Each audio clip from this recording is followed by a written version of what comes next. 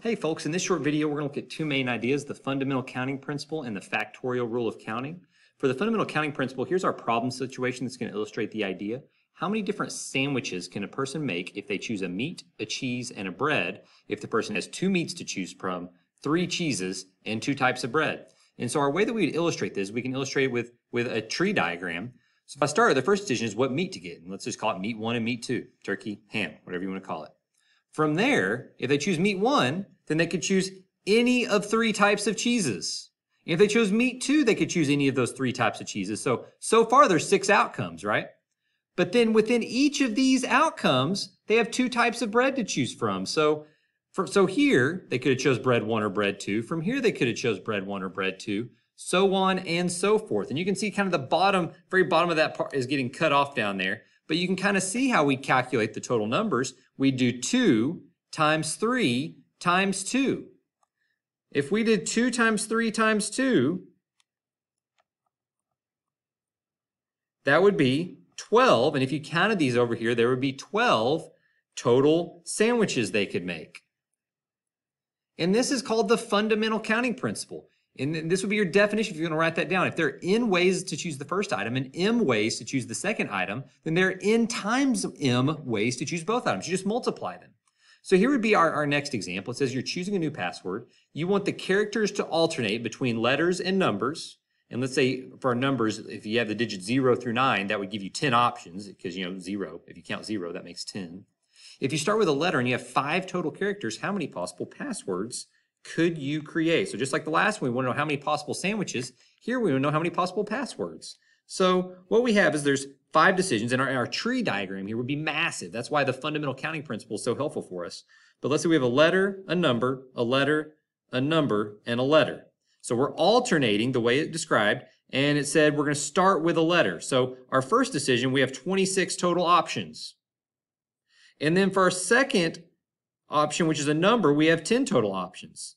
And then our third, we want a letter. And then our fourth, we want a number. And then our fifth, we want a letter.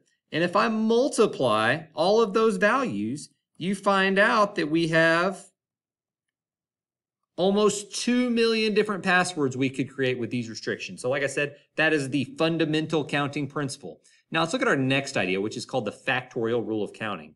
It says there's 3 students, Albert, Beyonce, and Clara, and there are 3 desks in the classroom. How many different ways could these students choose their seats? And so if I look at it, the way I think of it is this. For that, we have our first desk, our second desk, and our third desk.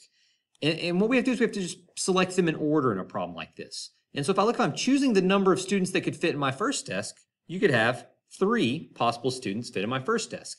If we're thinking about this like our previous idea, the fundamental counting principle, then you might think, oh, well, there's 3 options for the second desk. But think about how is this problem different than the previous problem? In this problem, we're talking all about people. We don't go from breads to cheeses to whatever. For example, if there's 3 possible outcomes for my first desk, there's not 3 possible outcomes for my second desk. There's only 2 because one person's sitting in the first desk. And then once I've done 3 and 2, then my last desk would just have a 1. So if I multiplied 3 times 2 times 1, that would give me 6. Now, if we wanted to generalize this idea, this idea of multiplying and decreasing the number that you multiply by every time, that's called a factorial, okay? And the factorial is like the exclamation point. So this is called the factorial rule of counting. The number of ways of counting in different items is n.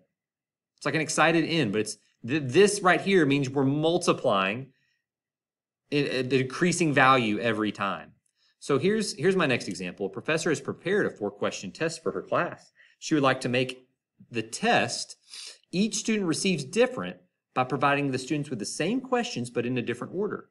How many tests can be made using these same 4 questions? Well, once again with this same idea, how many question options do we have for question 1? Well, any of our 4 questions could go there, but then from our second question on the test, there's only 3 options because you've already got 1 of the questions there. Then there's 2, and then there's 1.